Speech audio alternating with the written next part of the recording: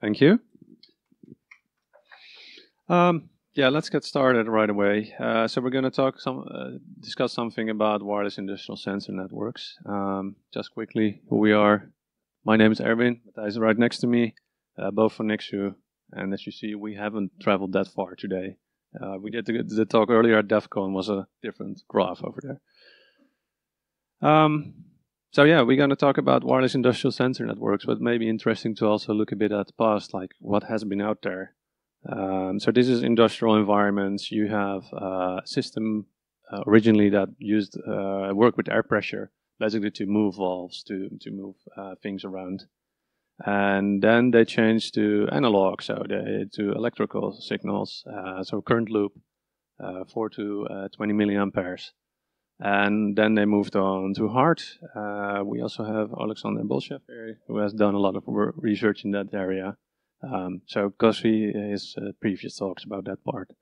But we're here more about to discuss the wireless mesh network. So WirelessHART, which was released in 2007, and ISA100 released in 2009.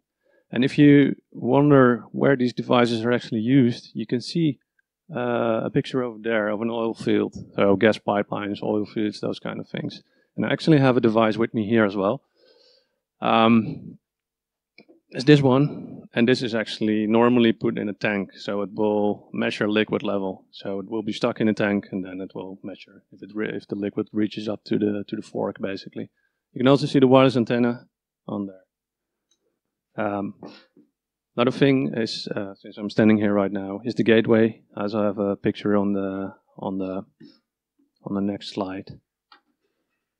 This is the central gateway with where the transmitter is communicating with. So this is what you typically see out there in the field. It's all metal, can withstand explosions, things like that. So it's you can actually take it in a shopping bag and it won't break. So there is some previous research done in this field. So actually already in 2009 there was more academic research done by Shahid Raza. He looked at the protocols and already identified the vulnerabilities. But from what I've seen, this is mainly a paper exercise, or at least he didn't release any tools or anything. Then there was a Dutch intern who did an internship at Fox IT and looked at WirelessHART as well. His master thesis was published. And he tried a combination of SDR, so software-defined radio, and some specific embedded modules in combination with Linux. In the end, he didn't really succeed in making setting up the communication with WirelessHART. So we did earlier research, and that was presented at the S4. Then we also looked at WirelessHART, and then we already came up with the idea like, hey, there's basically no tools out there. So we should look into something to make this work more easily, because I mean, for Wi-Fi there are dozens of tools and hardware out there. The same is not true for WirelessHART, and we'll get back to that later in the presentation.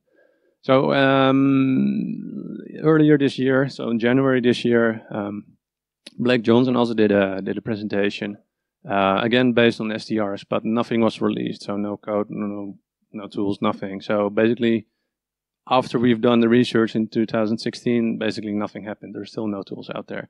So that's why we decided, well, actually, we want to create those tools to actually advance this field of research. Just a step back. What are we looking at? Well, industrial processes, and they typically have a control loop. So they have, for instance, a flow transmitter here that sends a signal about maybe a flow rate or temperature, pressure, whatever. Sends it to a central system. So that's called the process value. That's actually checked against the set value. So is it within range or is it not within range? If it's not within range, we actually have to change something. So then we get controller output, goes back to the flow control valve, and then actually something changes. So maybe a valve is closed, things like that. So that's typically what you see in process control systems. And up till now, you see mostly that ISA100 and WirelessHART are used in the measuring part. So the first line going up that measures the flow rate in this case. So some introduction about WirelessHART. It's actually the same HART application layer. That's why I also refer to Alexander's work he's done before. But they actually put a wireless layer underneath it, and they reuse the same application layer protocol. Uses single encryption key cipher length AES CCM star. And we get back to that in a couple of slides about a bit more about what keys we have. And the wireless technology is actually based on time-sync mesh protocol, which was developed by DAS Networks, which was taken over by Linear and now is part of Analog Devices. So they're still around, but they were bought a couple of times. And you see that there's different vendors out there, but from what we've seen till now, all the radio SOCs are actually still by DAS Network. So it's basically a monoculture, just one radio system on a chip. So if we look at ISA100, it's a bit different approach. They rely on several standards. So they use 6LoW WPAN, which is actually a sort of light IPv6 combined with UDP. And they have also the ability to tunnel other protocols. So let's say you have legacy protocols, like maybe HART, you can tunnel this as well. And they have their own vendor neutral application layer, although HART is nowadays such a standard that it's also not tied to one vendor. But at least the approach was a little bit different. Was mainly developed by a company called Nivis. They also have, they developed also a sort of development kit, which is a gateway with some transmitters, and there's a couple of vendors out there, not that many as for WirelessHART. So here we see the same gateway again. I just showed you. So that is one in the field, and this is what a typical network looks like. So you have the blue box is actually the gateway, network manager, and security manager in one. So there's three different roles, but they're all in one box basically. It has an Ethernet interface, so you connect it to the rest of your plant automation network. And the other side, it has the wireless interface we're going to talk more about. You see field devices on the picture as well. I just showed you one, so that's the transmitter, is actually a field device. You also have maybe the old HART devices that don't have the wireless part yet. Then you can actually use an adapter that supports the wireless part. You also see the WirelessHART handheld, and that's actually being used to configure the encryption keys into the device. So it's actually the same old HART interface that can be used to actually configure it before you can actually join the network. Also, some of the vendors allow you to specify the value. So basically, you need a network ID and an encryption key. And those can be programmed into the devices from the factory. But that would also mean that they know what key you use. So if we look at the protocol stack, you actually see that there's common layers for HART and WirelessHART. And the top layers, I mean, the bottom layers are of course different. And you also see that if you compare it to ISA100, that actually the bottom layers are quite similar. They both use 802.15.4, both make a file layer, and then they have an upper layer on the data link layer, which is different. So from there on up, they become different protocols. But on the radio level and physical data link level, they're quite similar. So that also led us to the following, and basically we were looking like, okay, instead of just doing WirelessHART, can we actually do two protocols at once? Because they're quite similar. And they have more similarities because they both do time-slotted channel hopping. That means that they switch from channel to channel quite regularly. And Matthijs will tell you more about how regularly. And they do this for a couple of reasons. One is to actually minimize interference with other radio signals. So for instance, one channel is jammed, they will hop to other channels, and they also have blacklist detection. So if there is interference on one channel, they can blacklist it at some point and not use that channel anymore. And also for a technique called multipath fading. So imagine you have these networks, there's a lot of metal and things around. So they will reflect the signals back. So that would mean that if you actually cancel out the sending signal with the reflected signal. It basically becomes quiet. It's a bit the same like how noise cancellation headphones work. It's basically you create anti-sound to filter out the sound. And that's what they try to prevent. So that's why they help over different frequencies. So we actually thought, well, maybe we can build a common sniffer for both protocols. But yeah, of course, there's also some security involved. These are protocols that are known in the ICS world as secure. So compared to many other protocols, they're not doing a bad job. I mean, at least they have some encryption. So they use AES on 2 levels. So on the data link layer, they use it only for integrity to make sure that the integrity is correct. On the transport layer, they also use it for encryption. And they have a joint process, and that's actually done with the network manager, so the central box basically in the network. And but they do work with shared secrets. I mean, it's in symmetric encryption, so you have shared secrets. And how do you get these across? Like I said, for WirelessHART, you can configure them themselves with a HART device. So you actually have to connect that to the WirelessHART transmitters that typically do that on a bench.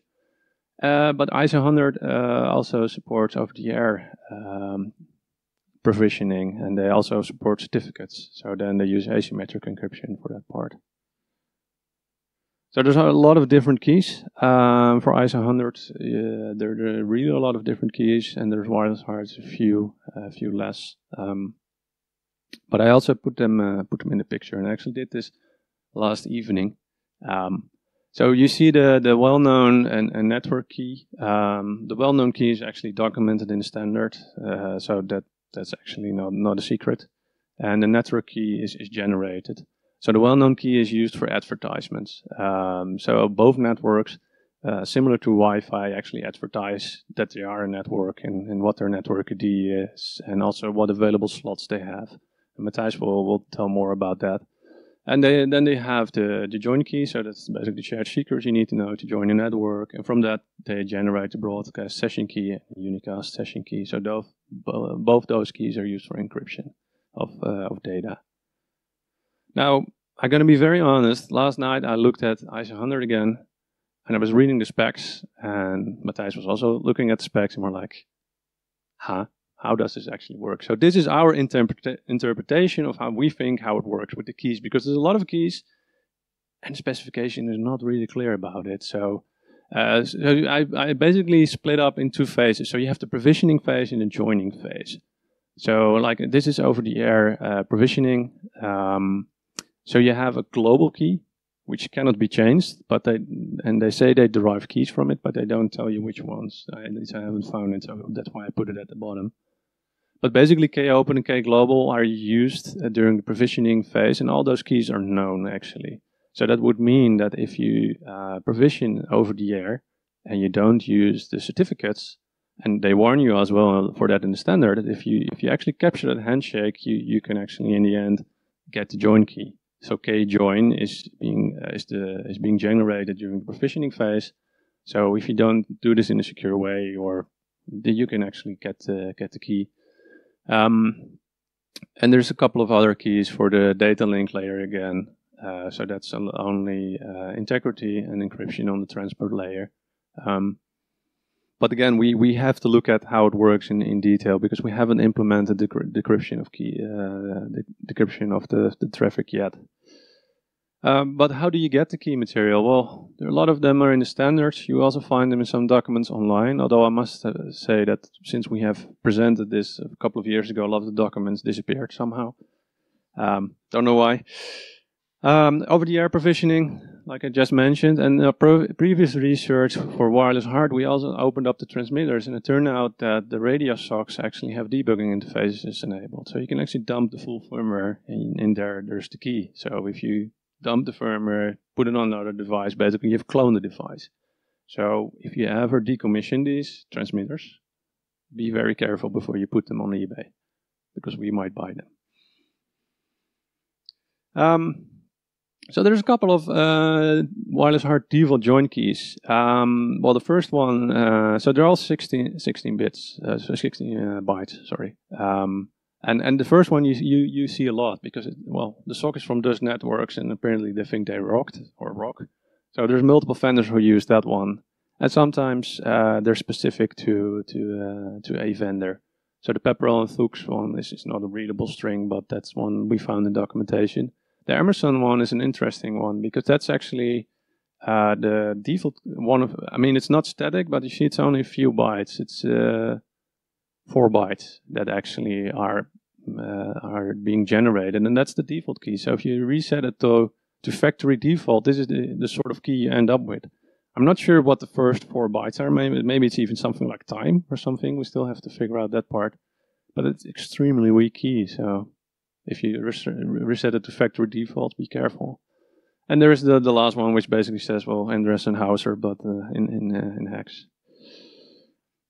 So then we started looking around for actually hardware because we want to sniff the wireless signal. So what's out there? Well, during previous research, we already used the beam logic. Which basically has 16 radios and can capture all traffic simultaneously. But it doesn't have injection support. And the Wireshark dissector is also very basic, so it doesn't decrypt much of the protocols. And it's expensive compared to the other ones. So then we already suggested in the previous presentation, but let's use the RC Raven stick, which is also used for Zigbee research. Same ground layer protocol, 802.15.4. Can already sniff on one channel, but the IDE is no longer free or not available anymore because the website changed around. It's hard to find nowadays, and it also reached end of life. It's an 8-bit AVR chip, so it's not the quickest one around as well. So then we started looking at the NXP kit. And again, can sniff on one channel, but the firmware is not open source. And it, again, it reached end of life. So we basically started looking for other devices, and then we found this one. Again, an NXP device. Can sniff on one channel, standard firmware, not open source again, but at least it's actively supported. It has a free IDE available, quite powerful microcontroller. It allows you to modify the PCB. That's the part up here. There you actually have to remove a resistor, and there you can actually add an antenna connector. I must say the first experiments for that failed because we ripped out the copper parts because it's all very tiny and fragile. One of my colleagues did a new one, so we hope we get that soon so that we can start wire driving soon. And another convenient thing is that it allows you to firmware through USB mass storage, so that's actually nice if you need to develop firmware. It has quite a lot of documentation and some examples and a few omissions here and there, but overall it's quite good. So it also comes with a default application. So it's the Kinetics Protocol Analyzer. It's a Windows application. Allows you to select either 802.15.4 channel or a Bluetooth Low Energy channel, and you can just sniff with Wireshark on one channel. And I'll show you what it looks like.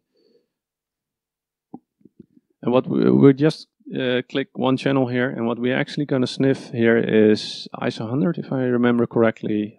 So for ISA100 gateway, and basically we see the advertisements. So it creates a network interface,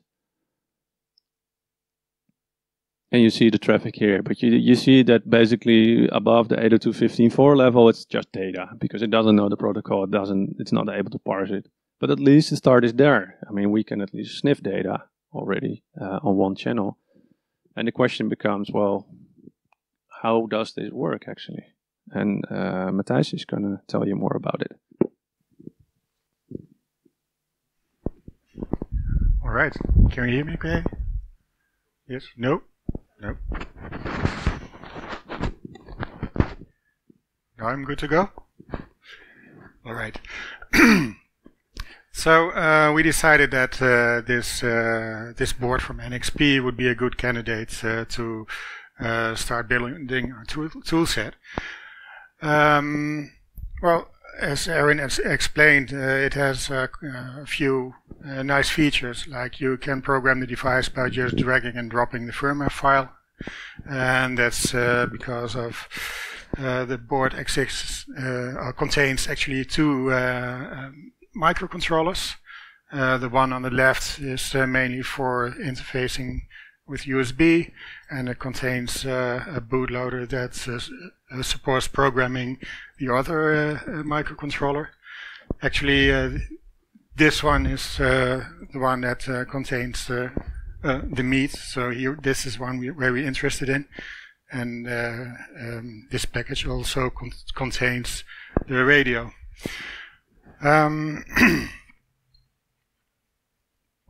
So we decided to start with the existing tools. And the Killer Bee framework already supports Zigbee, the Zigbee protocol, which seemed a good start because it shares the 802.15.4 protocol layer. And so the first step actually was creating a driver for Killer Bee for this device. So the NXP software development kit came with a huge library and Python bindings, but actually we thought it would be easier to directly communicate through the serial protocol. And yeah, actually that's what we did. And once we completed that, we started to build Zigbee detectors and WirelessHART detectors. So yeah, pretty quickly you had the possibility to not only capture traffic but also inject traffic. So of course it was, yeah, it took quite some work to implement these two protocols, ISA100 and WirelessHART. But well, I will show you what that looks like. So if I recorded demo here, and I should press another button. Okay. So basically, this is the Zigbee Wireshark tool, which is part of the Killer Bee framework, and with our new driver for the NXP board, we can capture some traffic. And what you also see here is that we implemented a WirelessHART detector for ISA100. And you can see here the advertisements. Oops. And it's dead. No. I'll just replay it. No problem. So actually, what you actually can see that the ISA100 network sends periodic advertisements, and it will show quite some useful information. The interesting thing is that both protocols send these advertisements on all available channels. So you can just listen to a random channel and you will pick up some of these advertisements. But when you really want to interact with this network, you will have to follow a channel hopping pattern. So what you see here for both protocols, they have a hopping pattern that is determined by the standard, and these differ slightly from ISA100 and WirelessHART. But what they have in common is that the pattern repeats over the available channels. And you can compare this with playing the piano, the same tune over and over and over again.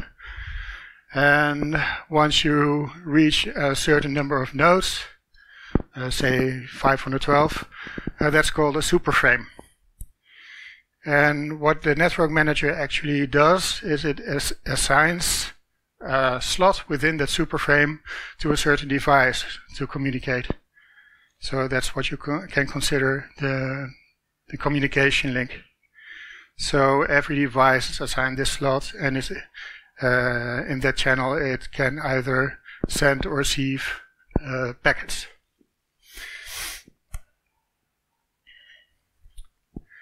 So how do you tune in? How do you synchronize with this network?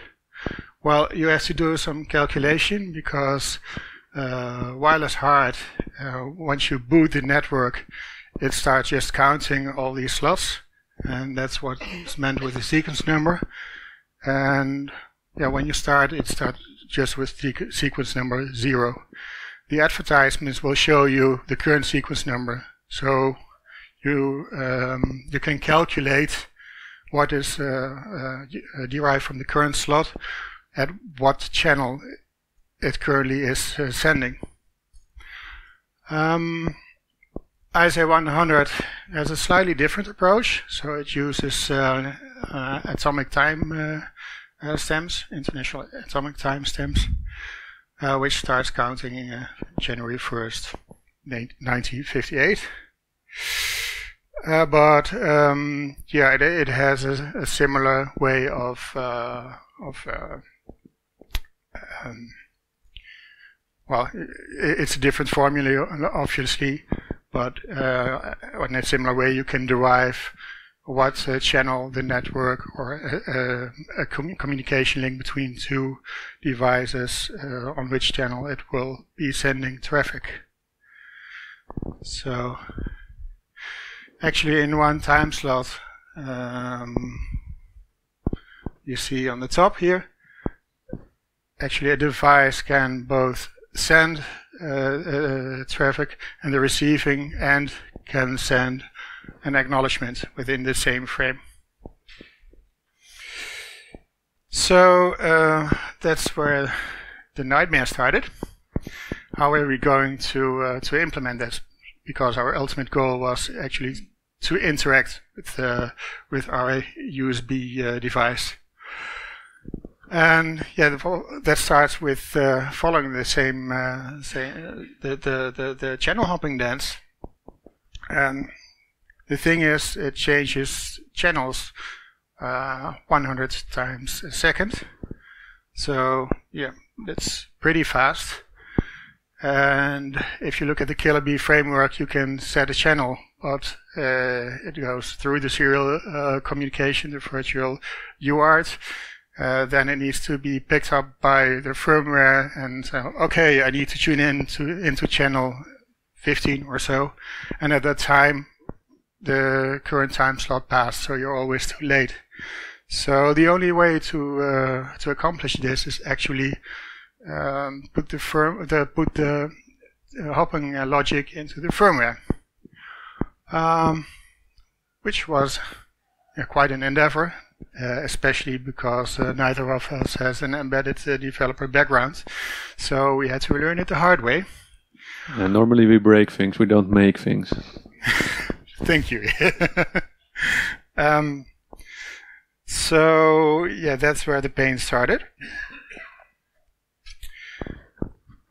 The software development kit of NXP came with a kind of framework, a sort of abstraction layer for and underneath it could use the FreeRTOS as an operating system, and it has and it also had a bare metal scheduler library, something type of thing.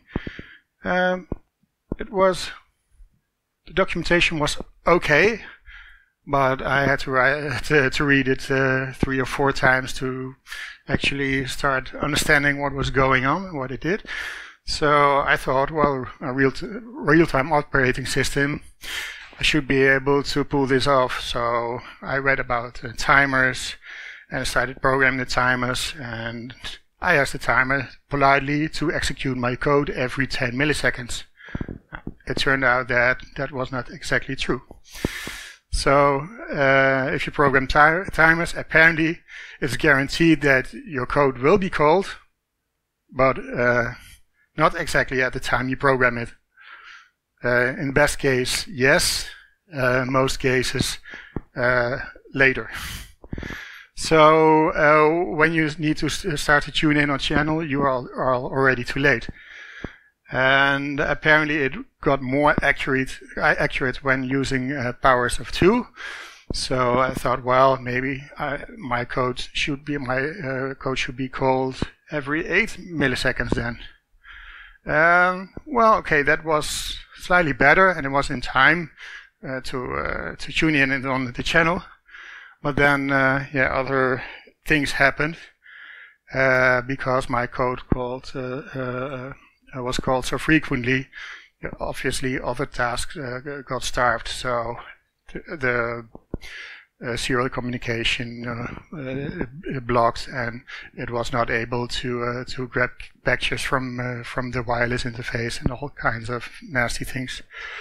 So that design went into the dev null, and I looked into the bare metal scheduler that came with the framework, which is pretty bare bones. It assumes you define a set of tasks, and it has a loop, an endless loop, and your task will eventually be called by the scheduler. But once you have control, you're responsible for releasing the resource again. So just exit this loop and make sure that your task does not execute longer than 2 milliseconds or so.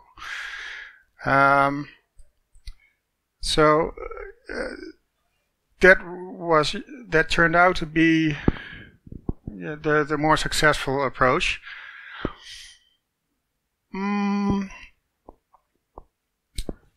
The thing is, we had to do quite some parsing of the protocol, because as we explained, you have these advertisements, and these contain actually the useful information. So we suppose we would like to tune into join slots, for example. Those are the designated slots that new devices will use to actually join the network. And for our text, that would be useful to tune into these and intercept handshakes, for example. That's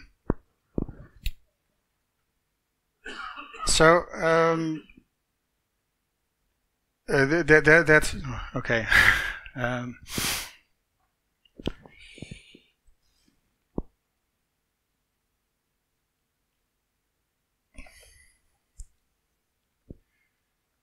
I lost track of where I got, but so back to what the design looked like. So it got complicated when needing to parse all these packets, and actually I had to chop that up in several tasks that run for less than 2 milliseconds. To not interfere with the rest of the frameworks. So on the left part of this slide, you see the tasks that are executed by the framework itself, and on the right side you see the task we implemented ourselves. So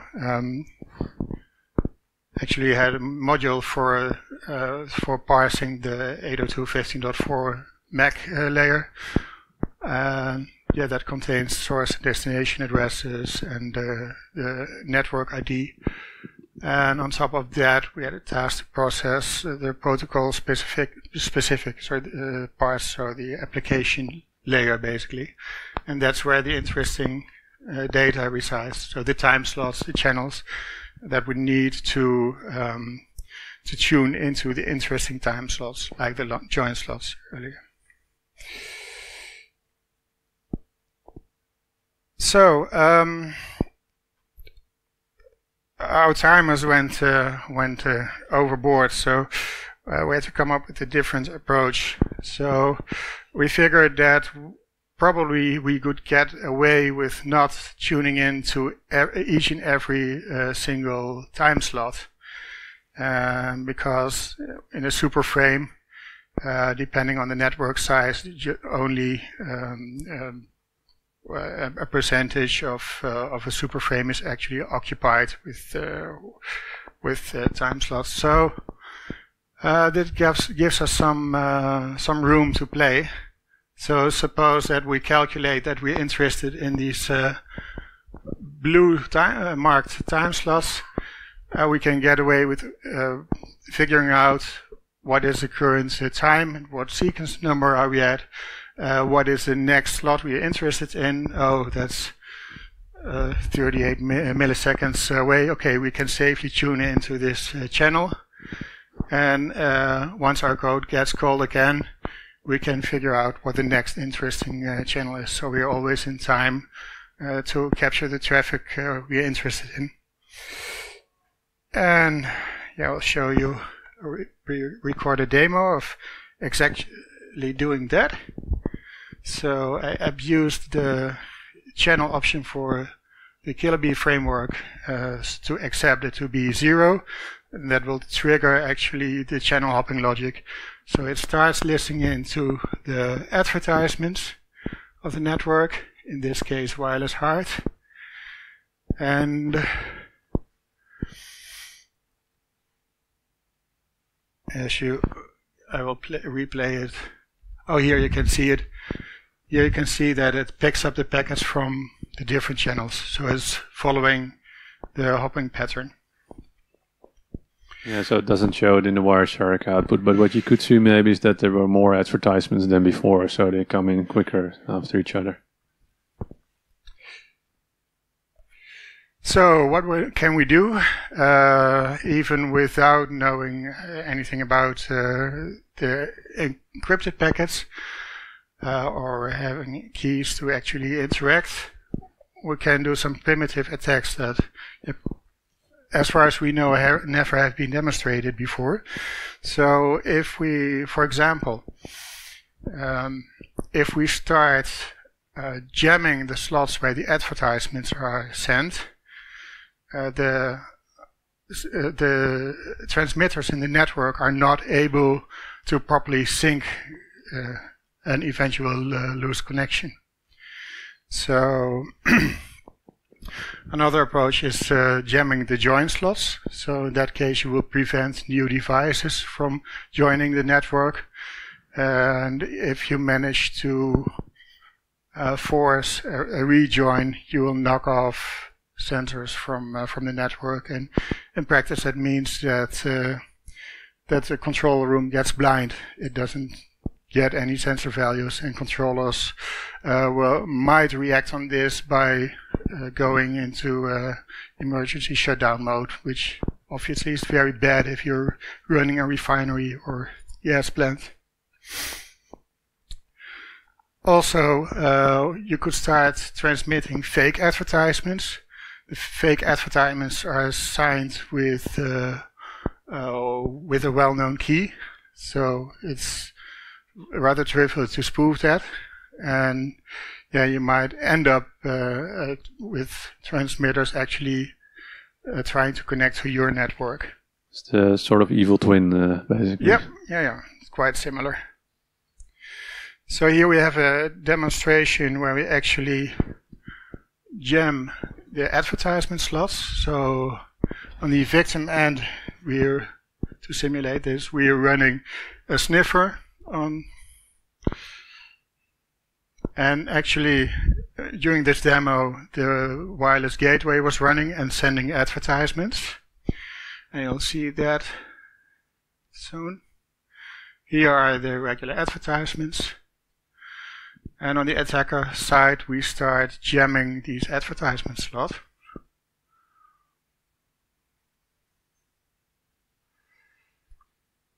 It'll take some time to reset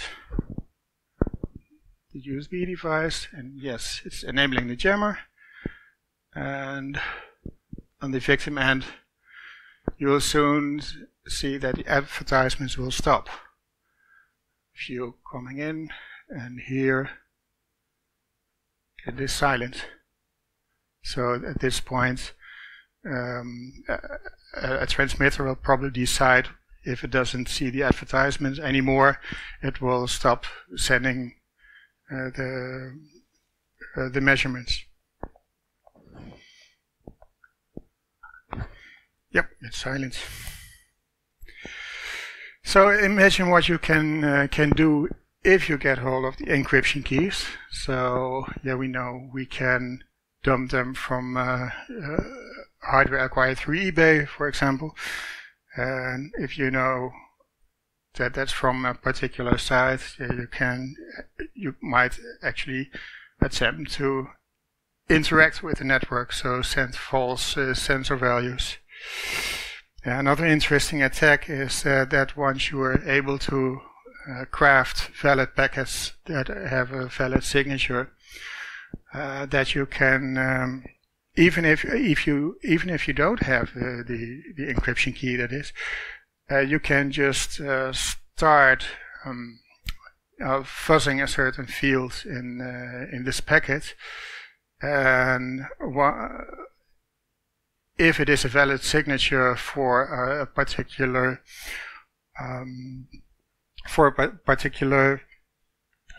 nonce counter value, and it is higher than the one that the receiving end expects, it will accept that high value, and it will discard all legitimate packets with lower counter value, which effectively causes again that your control system will break.